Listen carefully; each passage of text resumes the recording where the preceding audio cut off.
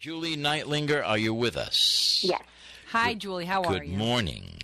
Good. How are you? Well, we are very concerned, very, very concerned and disheartened by your post on Facebook. Yeah. Can you please start from the beginning and give our listeners context here?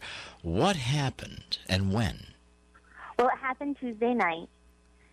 He was outside grazing grass, and I was with my other horses.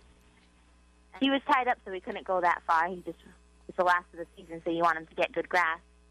And I came inside, I fed my child, and I went back outside, and his leg was up in the air, and it was bleeding. Oh.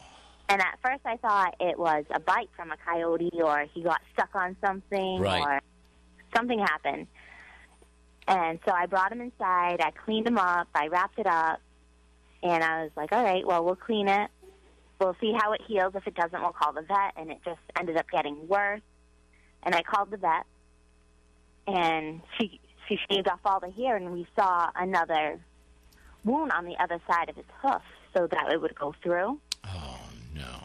And so we took x-rays, and we tried to think about what it could be. We went back to the area, see if there was a metal rod that would go through it or anything he could get hurt on, and it ended up just being a gunshot.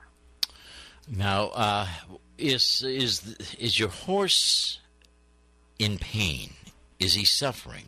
He is. Right now he is. I mean, I have pain medication that I'm giving to him, and he is wrapped up, and he has a big fluffy bed of hay that he can lay on. Is he able to stand? No. He can stand on three legs for a little while, but the most of the part, he's laying down. He can't put the pressure on that leg at all. No.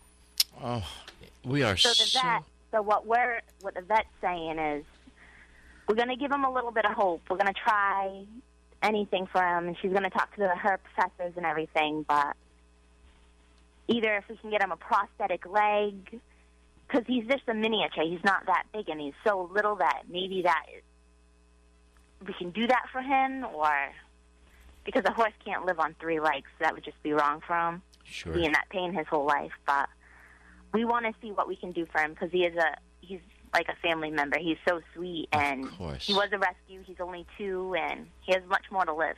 How did you ever get him? I rescued him. He came from a farm of him and his mom came from a farm. He was very skinny and very malnourished, and I took him home. He actually stayed inside my home. We fed him up, and then we moved out to Acushnet, and he came with us. This is such sad news. This happened Tuesday.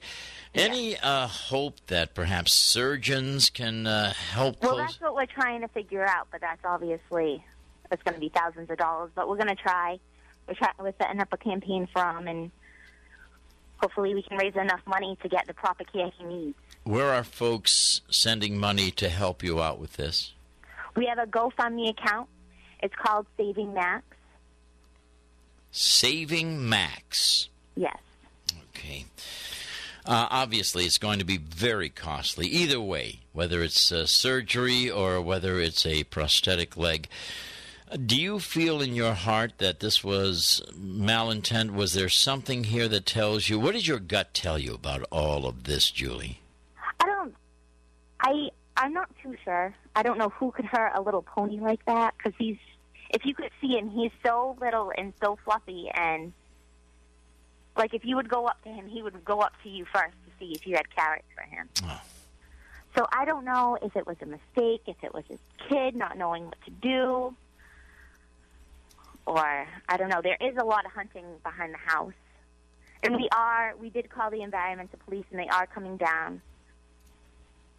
Now, are hunters behind the house at a safe distance so that, I mean, if they hit Max, what's to say they wouldn't hit a human being just out there playing? Exactly. That's why I have the environmental police coming down, just to make sure everything's okay.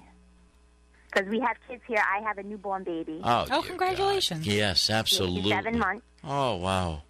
Yes, and my neighbors have 3 little girls, and they're always playing outside, and my other neighbors are always outside. We have big horses that we tend to at night, early in the morning, so Your fiance has a sense that there was something more to this than just an accident. Do you feel that perhaps this was something intentional, or I don't know.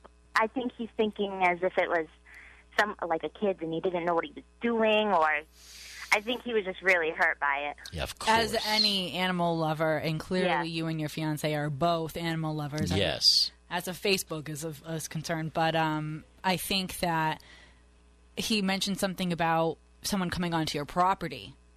Oh yes, it's exactly right on the property. So how do you think that really happened? That somebody actually came onto your property? And he's so little. I don't know. You'd have to really see him, you know. Mm-hmm.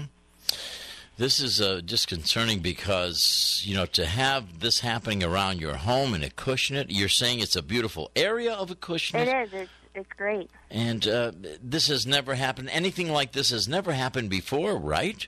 With hunters or any kind of problems with hunters out there, right? No, not that we know of. Yep. So where does it go from here, Julie? What are you going to do from here on? Well, the environmental police is coming, and I just want to get the hunting kind of regulated a little bit. And I don't want I want everybody to be extra safe with their animals. Don't leave them out of your sight, you know? Yes. Get orange paint for your horses. Get orange halters. Get orange vests for your dogs if they're going to be running loose. Wow. To just go to that extent means that we have, gosh, nobody had to do that in the past. Now we have to put red vests on our animals? Wow. I know, but I would rather be safe. Yeah. Yep. Agreed. Going through this is it's horrible. You wouldn't wish us on your worst enemy, I'm sure. No, not at all. So tell us, how are you? What are you going through? To give us a sense of emotionally, where are you at, Julie? I mean, I have hope for Max. I'm giving him the best care. He has warm oatmeal at night. He has a warm bed. He has clean bandages, and he has really good medication that he's on right now. Mm-hmm. We're not going to know more until he goes to intensive care, until they do the surgery, until they find things. But yes, and this is scheduled for when? We're going to not give up hope on him because I don't feel in my heart that this is it for him. Yes, absolutely. Julie, when are you taking Max to see the vet next? Wednesday. Okay. The vet called me up with the x-rays today, and then that's how we found out more about today. But Wednesday is going to be all the decision-making. Is Max holding out okay? Do you sense that he's comfortable? Give us a sense of where he is health-wise. He nickered at me this morning when I went out there, and he always does that, and he was in his special spot that he is. So his behavior hasn't changed much? No, I mean, it's gotten better, so that is a great thing. Yep, it is. A great thing. He's still his normal self. Good. He has a lot of personality for a little horse. So. Oh, wow. Is there anything I didn't ask you that you want our listeners to know about Max, to know about what you're going through, to help you?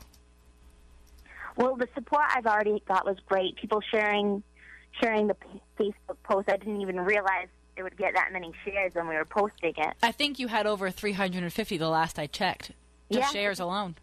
I woke up this morning and I had about 20 messages. And it was just all support, and I love all those good vibes that I'm getting, and that's going to help heal Max too, and all the prayers. It's just great. And all of those prayers and that love and those radio hugs also come from all of us here at WBSM and Fun 107. I just want you to know that, Julie, okay?